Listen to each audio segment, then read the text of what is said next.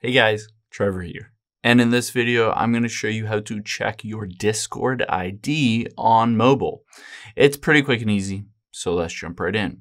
Now, I'm on my iPhone. You can do the exact same steps if you're on an Android as well. So let's open up the Discord app here.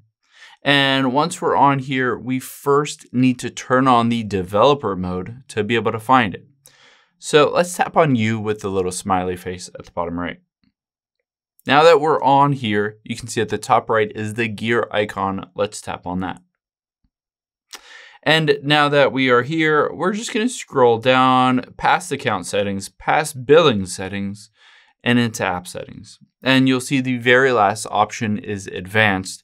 We're under the app icon, and let's tap on advanced. Now, let's toggle on developer mode, and it says developer mode exposes context menu items helpful for people writing bots using the Discord API. So now that we've done that, let's just go back and back again. I'm going to just tap on messages here at the bottom left. If I tap on a message, say with someone else, I can tap on their profile here. And now at the very top right, I can tap on those three dots. And I can hit copy user ID. So just like that, I can have that specific person's user ID.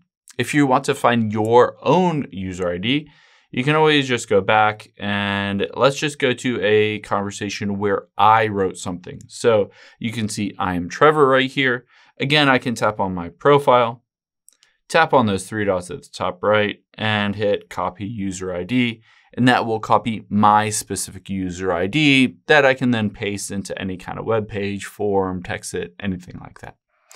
I hope this helps. If it did, hit the subscribe button down below. It really helps me out. And I'll catch you on the next one.